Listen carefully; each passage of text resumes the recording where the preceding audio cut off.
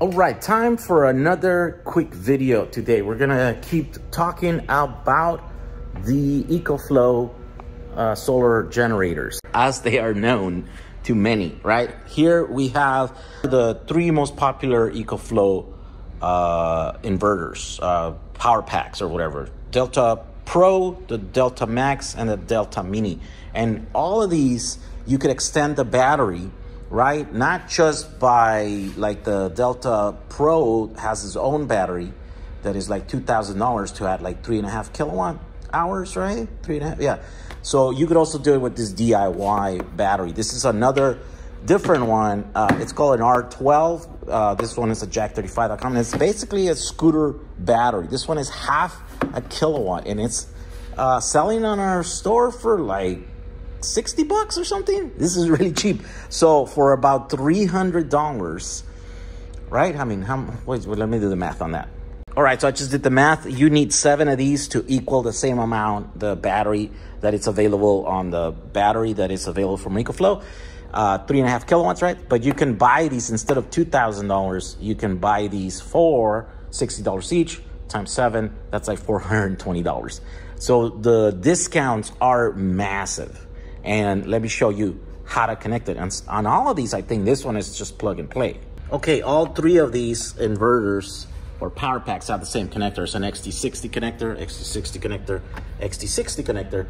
And magically, our R12 battery also has an XT60 connector. So you don't need anything else. You literally just plug in this battery in there. Boom. Now you might need an extension cord to put this, and then like other type of equipment to connect more than one, right? So here is on the EcoFlow Deltapro. There we go. 300, 400. Okay, and then it collapses again, then it's gonna start again. I think it does this. So it's gonna settle around 300 watts. Now that battery is really small and it's light. Compare that to a 300 watt solar panel, right? That's pretty big. If you wanna remain mobile and, you know, it's a lot easier to set up a little battery like that. You pre-charge somewhere, and then if you need the power, right? Instead of having a, you know, deploy some big solar panel. Now, obviously the solar panel is the ultimate because it's free energy. It just comes from the sun. And, you know, once this battery is gone, then, you know, you got to recharge it again. But the solar panel, once the sun is out, right? So it's about the same. I'm saying it's not the same thing, but it's both has their limitations, their pros and cons and stuff. You know, also, like if you need to charge this unit at night, well, there's no sun. So even if you have the biggest massive array, solar array, you can't do nothing. So the only way you're gonna do is if you have some pre-charged batteries that you can, you know, connect into your solar port like here, and then you can recharge this at a rate of 300, right? If you use a single. Now, obviously, if you connect these batteries in series, it'll go higher, and I showed that on that, you know, recent video that I did with other batteries, right? But these worked exactly the same way. So now let me show you how it works on the Deltamax.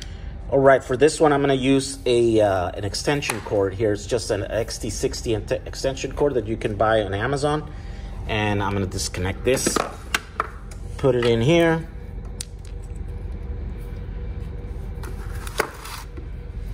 And then connect it right here. By the way, I didn't check this battery to see what state of charge it is. I just picked a random one from the pallet, and I just make sure that it had power, that, you know, it wasn't at 0%. But I don't know if it's like at 50 or if it's at So here we go. This one, the Deltamax, is doing about the same thing. It's settling around 310 watts of charging input. There we go. Now let's try the DeltaMini. This is, by the way, my favorite inverter of all because it's really powerful. It can do like 1,400 watts, right? Load AC, and it's really small, really light. Yeah, it doesn't have as much battery, but, you know, for the most part, I just need a little bit of battery. If I really need like a lot, then I picked, you know, the next ones right here, the big one. So this one is doing about the same. It's about 300 watts. So that's the limitation, I think, on that voltage, whatever the battery is at right now, right? So again, you can use multiple of these. You could put 100 of these batteries and connect them in parallel, and they'll power these forever at 300 watts. If you split them into two groups and then connect them in series, now you double the voltage, and you can go all the way, like on the bottom one, up the way to 1600 watts, right? And then on the Deltamax, it's gonna be a little bit different because this one, 11, what is it? 10 amps max. So this one's 10 amps, this one's 15 amps, and then this one's 10 amps. So these two will charge at the same rate. Actually, no, because this one's 75 volts DC max, and this one's 100 volts max, and then this one's 150 volts max. Yeah, so each one will charge slightly at lower speeds from the solar thing. So this one's 1600, this is probably like 1000, this one's probably like 700 watts max that you can put in there in that solar port, right? All right, next, if you wanna spend the big bucks and buy 48 volt rack mount units, I think these are available in 12 volts, they're in 24 volts, and then 48 volts, right? These are 48 volts. And it'll work the same way, essentially, but you will get slightly different results. I'm gonna show you what you will get with 48 volt rack mount units. Here we go, this one's on. You will need this cable. This is the solar charge cable that comes with the Deltapro. I don't know if it comes with the Deltamax and the DeltaMini, because I don't remember. So if you have this, then this is all you need, and you just need to make this cable, which is just ring terminal to MC4. Or you can just buy it. I'll put a link on the description here to Amazon. Also a link to this, because if you don't have it, then you can just order it, right? So first, I'm gonna show you on the Deltapro. Here we go.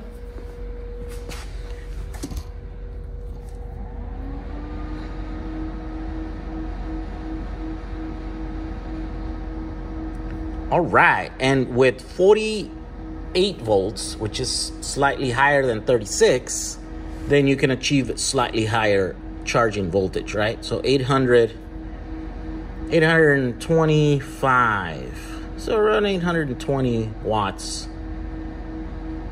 on the Deltapro. Let's try the Deltamax. Here we go, 400.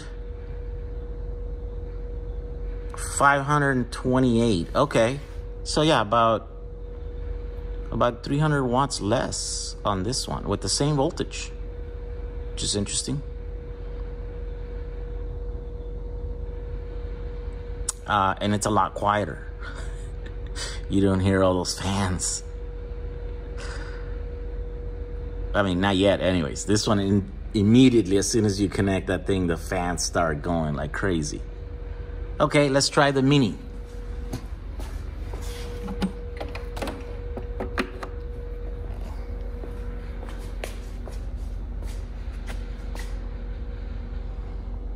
$300.